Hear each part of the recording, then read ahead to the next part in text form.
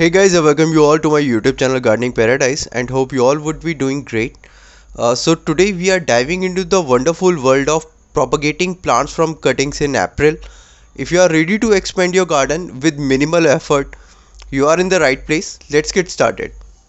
Before going further, a small request to subscribe to my channel and hit the bell icon to get the notification about my new videos. April brings warmer temperatures and the perfect conditions for propagating plants from cuttings. It's an excellent time to take advantage of nature's bounty and expand your garden with new green additions. So today we'll explore some plants that you can easily grow from cuttings during this season.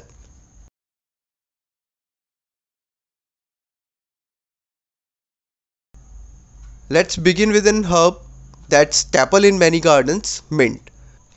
Mint is incredibly easy to propagate from cuttings. Simply snip a few stems from a healthy mint plant, remove the lower leaves and place them into a glass of water. In a few weeks you'll notice roots starting to form and you can then transplant them into pots or directly into your garden.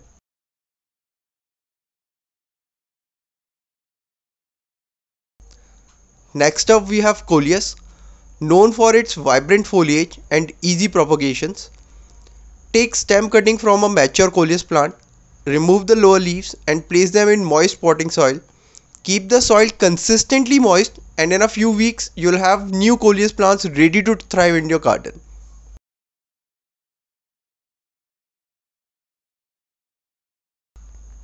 Geraniums are another popular choice for propagation.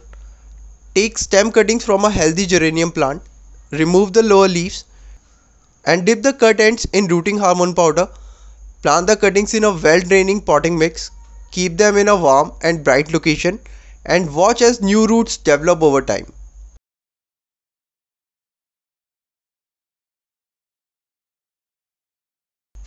Pothos, also known as devil's ivy or most popularly as money plant, is a versatile and low maintenance plant that's perfect for beginners. Simply snip a few vine cuttings from a mature pothos plant, place them in water and wait for roots to develop. Once the roots are established, you can transfer the cuttings to pots filled with potting soil.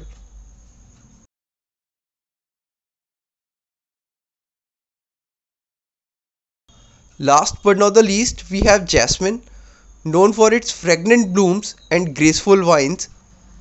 Take semi-hardwood cuttings from a healthy jasmine plant, remove the lower leaves and dip the cut ends in rooting hormone powder. Plant the cuttings in a mix of perlite and peat moss. Keep them moist and in a few weeks you'll have a new jasmine plants ready to adorn your garden. Before you starting propagating, make sure to use clean, sharp scissors or pruning shears to take your cuttings. Remove any flowers or buds from the cuttings to encourage root development and consider using rooting hormone powder to speed up the process. Keep the cuttings in a warm and bright location and be patient.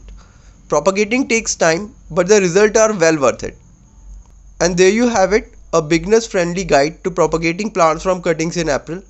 Whether you are a seasoned gardener or just starting out, propagating plants from cuttings is a rewarding and budget friendly way to expand your garden.